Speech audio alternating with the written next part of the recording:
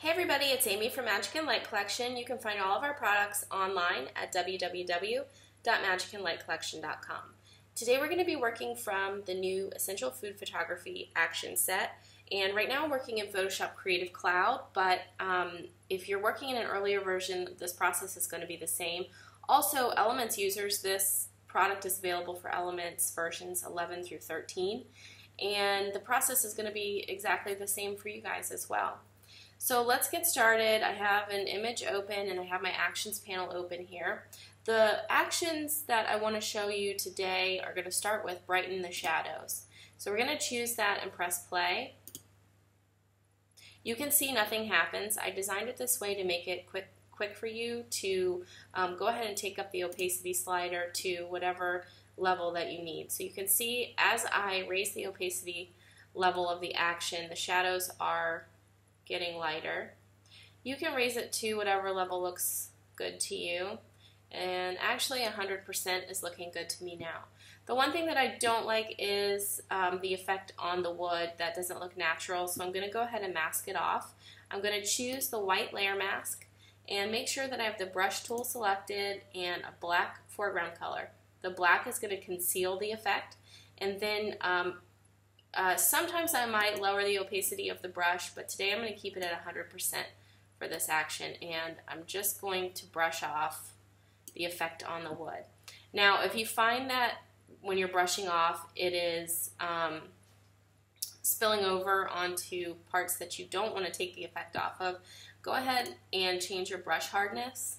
I'm going to just change it to 60 or so %, and then I'm going to continue to brush off the effect.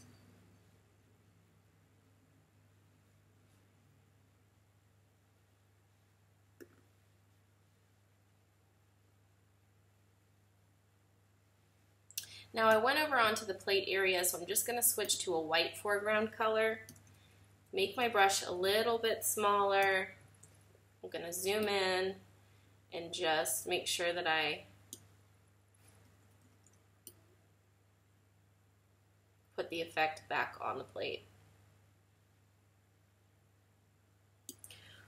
Okay, so that looks good for what we're doing now. This is lighten the shadows, brighten the shadows. And the next thing that I want to do is give it a big bright boost. I'm going to choose that one and press play. And that's going to just make it a little bit brighter. If it's too much for you, you can lower the opacity or you can raise the opacity depending. That looks pretty good to me. The orange looks really washed out, so I'm going to just play bold color boost. That looks good to me as it is, but again, you can adjust this, and if it's too bright on one area, you can mask it off, just as we did with lighten the shadows. The next thing that I want to do with this is probably highlight pop. And press play.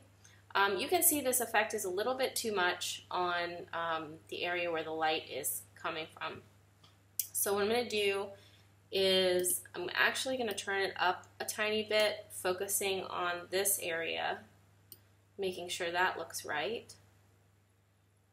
And that looks right to me. It does not look right on this area, so I'm going to mask it off by choosing the layer mask, making sure my brush tool is selected, and switching to a black foreground color. And I'm going to make the brush big, and I'm going to lower the hardness back down to 0. And I'm just going to hit the side of the plate to even things out. Maybe just right there as well. Let's just take a look at that. So before and the after. It's a little bit brighter. Okay, so this image is looking pretty good to me, but I have one more thing to show you, and that is under the creative section. It's called Orange Boost.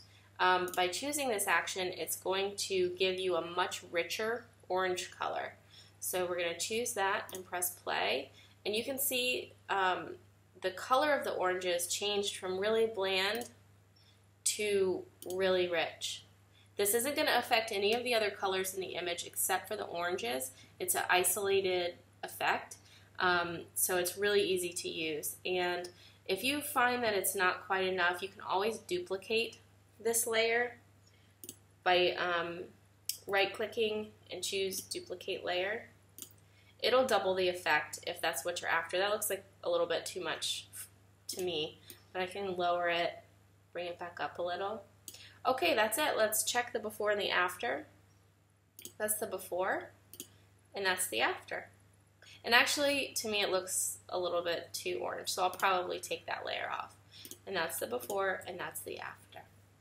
You can find all of our products, including Essential Food Photography Actions, at www.magicandlightcollection.com.